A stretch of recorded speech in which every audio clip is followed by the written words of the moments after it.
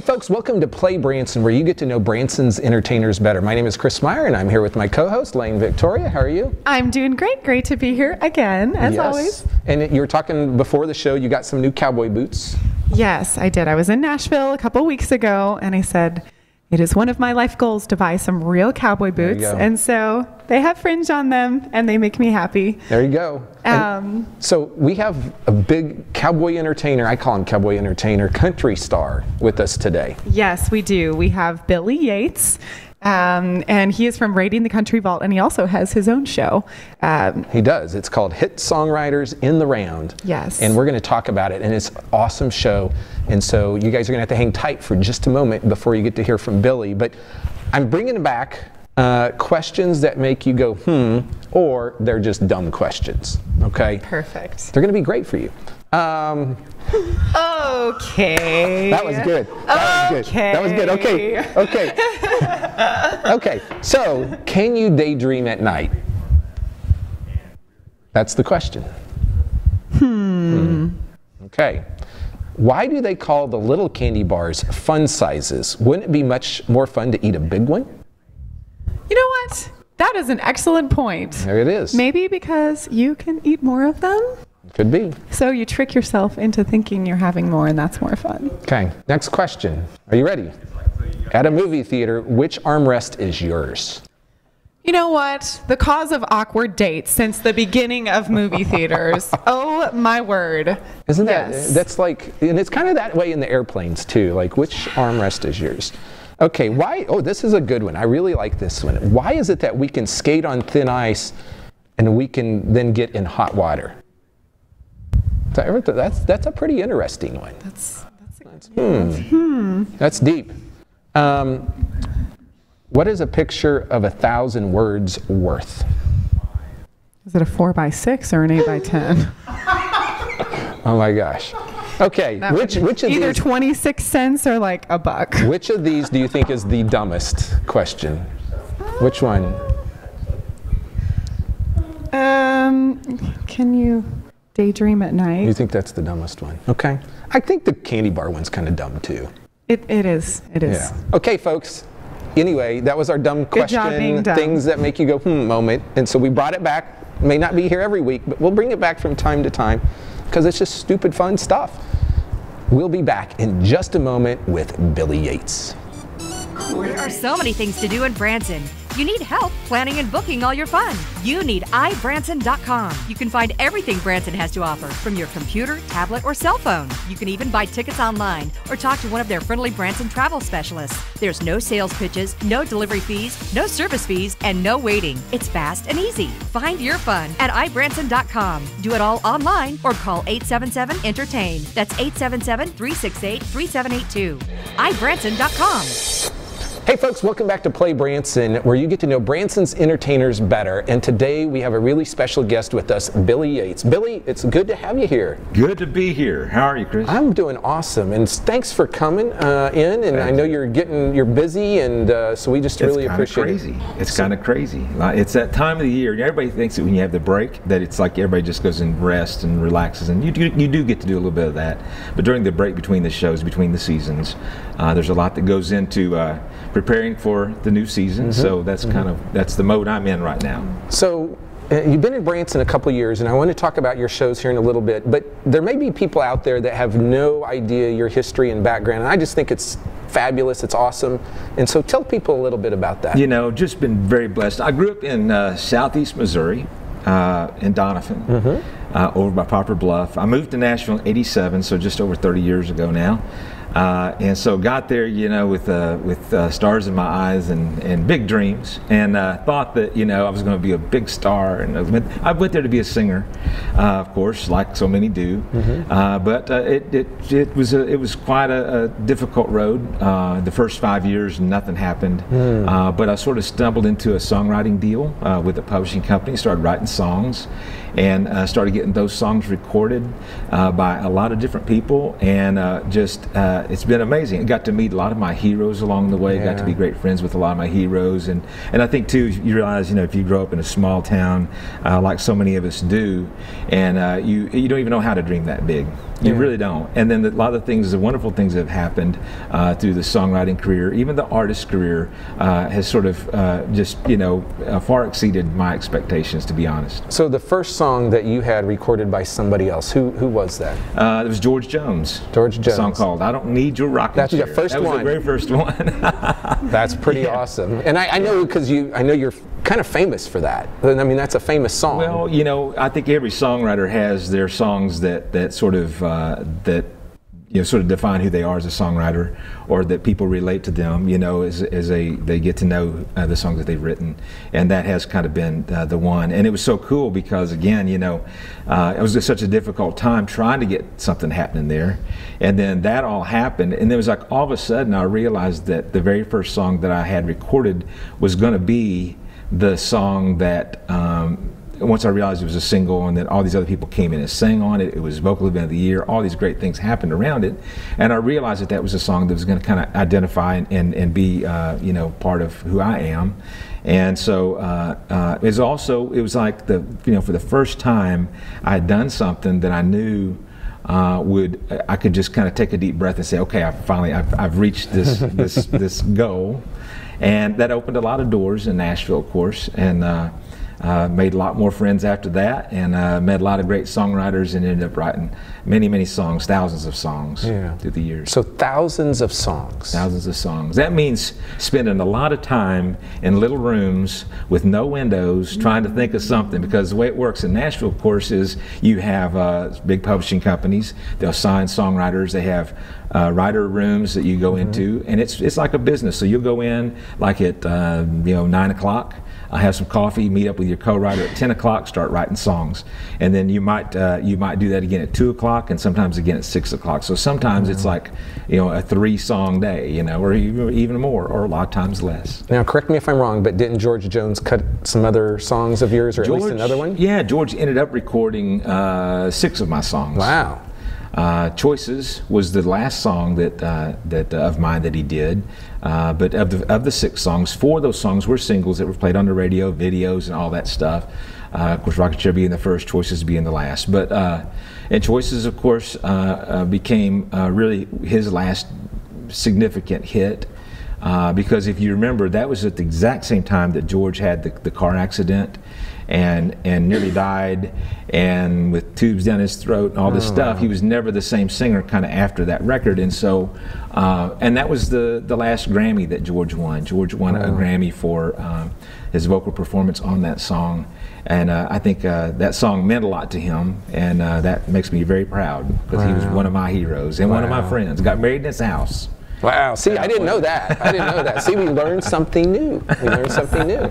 Now, Billy, you've done some commercial work, some TV commercials. Can you tell us a little bit about that? When I started doing the songwriting thing, I was new as a songwriter, and I remember there was a guy named Ron Chansey who came to me and said, could you write some jingles for us?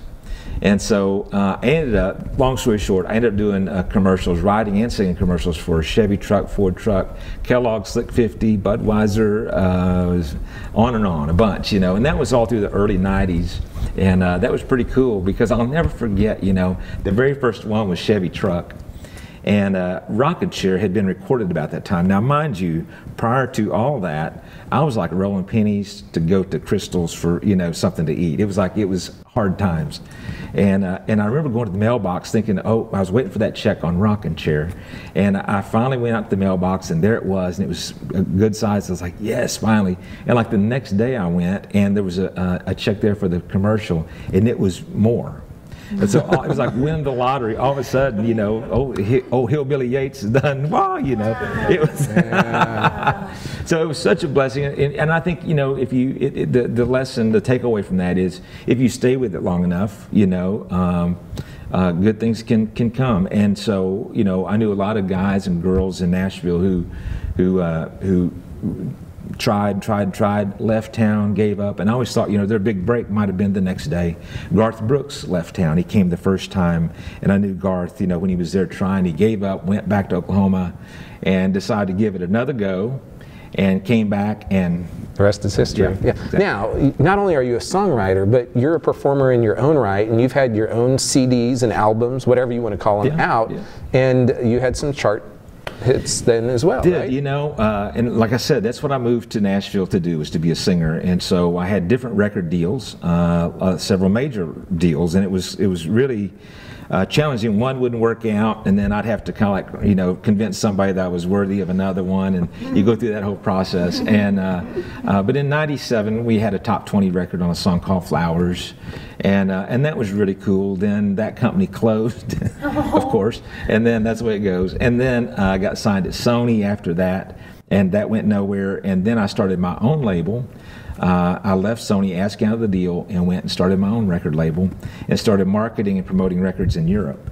And so then for the next 15 years after that, and actually just prior to my move to Branson, even since I've been in Branson, I've been still touring some over there. But we'd go over and do the big festivals and that kind of thing. It's so cool, And again, that's one of those things that as a young kid growing up in Southeast Missouri, you never dream of seeing other countries, much less working there and getting to make friends. So it's just wonderful. Are Europeans country music fans? Oh yeah, I mean and you'd be surprised, because they have a lot of big country music festivals, and so people come out in droves. We'll do shows in Eastern Europe, Lithuania. There'll be 40,000 people. Wow. So it's really amazing. Yeah. Folks, we're going to stop, and we'll be back in just a moment with more from Billy Yates. Raiding the Country Vault. Branson's newest production brings in top country music talent to take audiences on a journey through the greatest hits of country music, America's most beloved genre. This all-star cast has performed at the Grand Ole Opry, had hit songs grace the country charts, and toured with some of country music's most iconic entertainers. See the show everyone's talking about, Raiding the Country Vault in Branson, Missouri.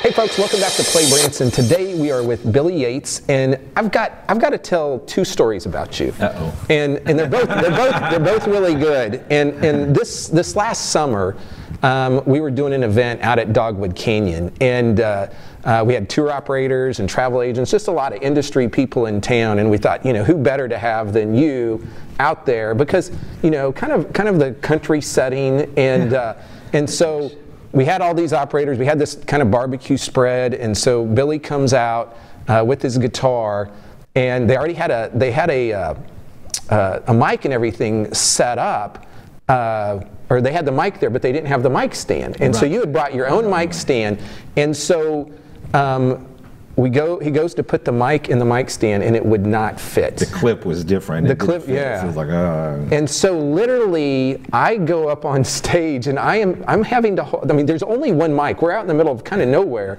and so I'm literally having to hold the mic for him, which was very awkward.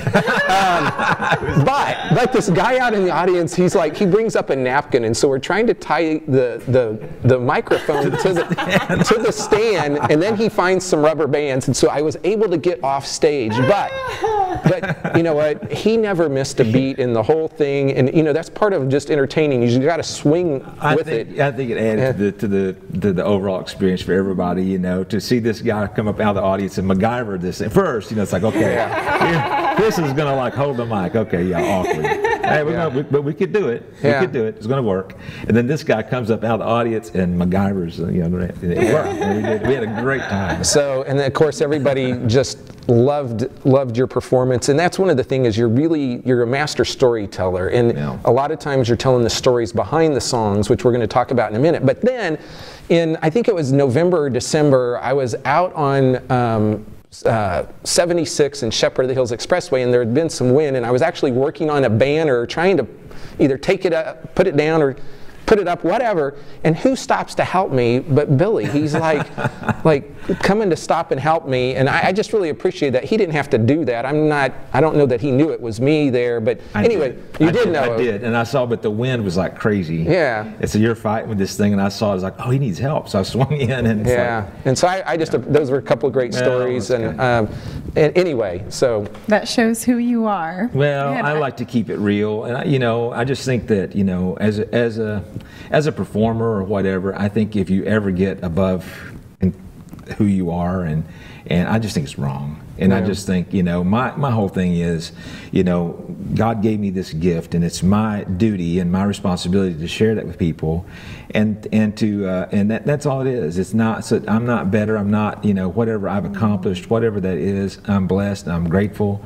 But I'm just here to help other people. And so. And that beautiful quality really does come through on stage. I've watched you perform, and that joy just really comes through, and it makes a big difference and endears your audience to you. Thank you. So, which leads me to ask about your shows this year. So, can you tell us a little about what people can expect? Really excited. We the Rating the Country Vault is a show that is actually the show that brought me to Branson. So we've done 3 seasons. Our first season we were at the Mansion Theater. The last 2 seasons we were at the Starlight Theater. That's not a theater anymore, so we have to move. So we're going to the Americana Theater. Yep. We start that up April 11th. And so really excited, because it's always exciting when you make a move, because there's a real challenge to get it to all look the same and get the set moved in and all that stuff. And so very involved in that side of it too. So I come in early before the season starts and I start working on all that stuff. And we have all the same cast coming back this year. And a lot of the locals, or a lot of people that have become fans of the show have become fans of these individuals that we have in the show. And so really excited to say that everybody's coming back, and then also that show will run through mid-December, where at the end of the season we pick up some Christmas songs, we add Christmas songs to the show, and we do that. So just looking forward to a great season here in Branson with that show. Yeah, people rave about the Rating the Country Vault show, and you have a show of your own as well. Well, I was talking about the songwriting thing, and I got here, and of course have fallen in love with Branson. The one thing I missed the most about Nashville was my songwriting buddies, and so I started up a show called Billy Yates Hit Songwriters in the Round. That's also at the Americana Theater, and that show is really unique because we bring in, every week I have 2 different hit songwriters. Now we're talking some Hall of Famers, big time songwriters. This year I have Buddy Cannon coming in. Buddy produces Kenny Chesney, Willie Nelson, Honor and Reba, everybody. Has also written songs for all those people, big songs like Set 'Em Up Joe and on. But big songwriters come in, 2 different ones every week. They perform 3 shows. I host the show. We have a really cool looking set that I built last winter. And so it's just a lot of fun. It's so laid back, it's so unscripted, and people just walk away. You can go to that show and expect to laugh. You're going to laugh. You're probably going to cry too, because there's some really compelling stories behind those songs. So these songwriters, they perform the songs they've written and share with the audience the stories that inspired those songs. So it's a very inspiring show. That's really one of a kind in Branson. That's really special. And the nice thing about it is people can keep going back, and they're not going to see the same show. And I went and saw it. I loved it. Combining that storytelling with the actual song, I'd call it organic, and it was unscripted, but it was professional and done excellent. Well, these guys and girls know what they're doing. For one thing, these songwriter shows have become kind of historic in Nashville. We've been doing those shows like at the Bluebird Cafe or different venues in Nashville for the last several years, And we also have a video piece that we show before the show, and it's got Bill Anderson, Vince Gill, Jimmy Fortune, Tanya Tucker, Chris Young, talking about, they reference the show, they reference my career, but more than anything, it's about the songs and the songwriters and the importance of songwriters. Because the thing is, most people, when you listen to the radio, you think, you assume that artist wrote that song. More times than not, they didn't. And there was somebody that sat in one of those little rooms with no windows and came up with that song. So let's talk about times. Tell us about times for both the shows. So Country Vault, we're Monday Thursday, Friday, Saturday, and that show is a 7:30 show. Okay. In the fall, we'll pick up some Wednesday morning shows, some 10 a.m. shows. That's new for us with the show. So that's exciting to have to get out of bed really early. I'm excited. Really. Can't wait. Warm up your voice a little early. And so that'll run, like I said, all the way through mid-December. Then also the Songwriter Show, what we're doing is something kind of cool because we're going to kind of combine the two shows because they're both at the Americana Theater this year. So you'll be able to come on Friday, Saturday night. We do this. The Songwriter Show is Friday, Saturday, Sunday. On Friday and Saturday night, you can go see Country Vault at 7:30. If you stick around, that show ends about 9:10. At 9:30, we've rolled out the set and we bring the songwriters out on stage. So you could do a double feature, so to say, or back to back if you want. Yeah. You can pick and choose, or you can come see them all. And what's really cool is you'll see the big production with Country Vault. And it's an all-star cast. I mean, everybody in that show. We have Heath Wright from the band Ricochet. We have Eric Heatherly, who has had his own huge career. Flowers on the Wall was one of his big hits. Michelle Poe's in the show. She plays bass for Hank Jr. So it's that kind of thing, but big production. And then you see it all stripped down, and you are very likely to see and meet the actual songwriter who wrote the song you just saw at the big production show. So we're bringing those type of songwriters over because we're doing iconic songs in Country Vault, and then the Songwriter Show, we're bringing iconic songwriters to the show. So folks, here's the deal. If you like country music, and even if you don't, I say still go see these shows because they're awesome shows. You're going to enjoy them. A lot of fun. Billy, it is always great to have you here. And you're just a great addition to this community, and I know you're working hard on the music scene, and we just want to say thank you, and we appreciate you. Well, I love it here. I love the people here. This town has embraced me. I came in hopefully with the right heart and the right attitude, and it's a great place to be, and I plan to be here a long time. There you go. You heard it here first. He's going to be here a long time. Let's keep those seats filled and keep people coming, folks. We'll be back in just a minute.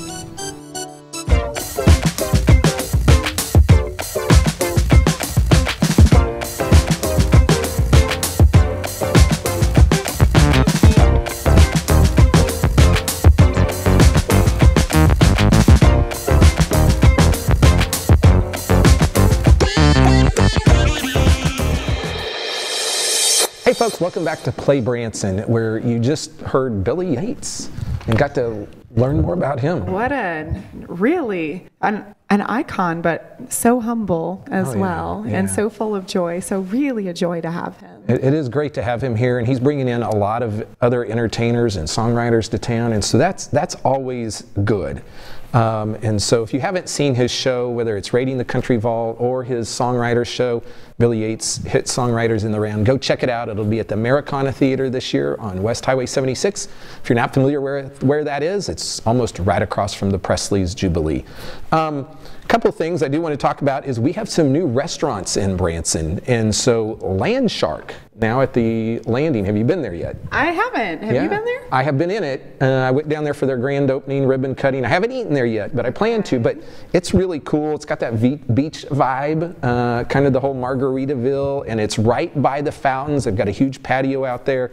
So that is new in Branson this year, Land Shark. Paula Dean's is also coming with her own restaurant. That'll be open soon. And Star Bar, I don't know if you've been to the Star Bar, and it's actually a grill, Star Bar and Grill, out on Highway 165. That's a new place. Went out there and toured that the other day. It looks really nice. We had some great food out there. So not quite, it's almost kind of right in front of the Diamond Resorts on the left. And so it's a little hard to see, but go check it out. And then we also have Mellow Mushroom coming to the Landing. So I only like my mushrooms mellow. You only like them. I don't really like mushrooms, but here's the deal. It's not about mushrooms. I've eaten at lots of Mellow Mushrooms, and it's about pizza. They have pizza. Okay. And so that's opening here soon at the Branson Landing as well. Praise Fest at the Mansion begins tonight, and it goes through Saturday morning here on March 14th and 15th. And then on Saturday night, we also have Guy Penrod. He'll be here in town. And Silver Dollar City is now open as well, folks. So if you haven't been out there, check that out. And then every once in a while, I've just got to do self-promotion. We have our new Play Branson magazine. It's out. So pick this up anywhere around Branson that you find it. It is free and has lots of great information in it about shows and attractions. So check out the Play Branson magazine. And we appreciate all those people that help support that. Now, next week, I'm really excited. I'm always excited about every show, but this has been a hard show to get done. And so R.P. Harrell is going to be here. And he has quite a history, so I'm excited to hear from him. Oh my gosh, it's going to be awesome. I can't wait. So come back next Thursday. Check us out. And if you need help planning your Branson vacation, go to ibranson.com, where you can buy shows, attractions, hotels, or you can call 1-877, do you know it? No. 1-877-ENTERTAIN. Remember that for next time. 1-877-ENTERTAIN. Those people can help plan your entire Branson vacation. And once again, like us on Facebook. You can go to facebook.com/iBranson and tell us who you'd like to see on the show. And if there's something you don't like, let us know. We're also accepting resumes for bachelors for Lane. Over and out.